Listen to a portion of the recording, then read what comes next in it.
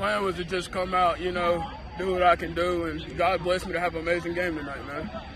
And what does it take to put together the kind of rushing performance you had week to week? None of this would have happened, first of all, without God, but none of it would have happened without our offensive line, man. I mean, they practice hard. We've been through some things this week. We've lost some players, but we came out and we just made the best out of it. And what will be your personal goals throughout the bye week to get ready for a conference opener against High Broughton? Just come back ready Monday working hard. I mean, that's all we can do. Just get, you know, prepared for the next one.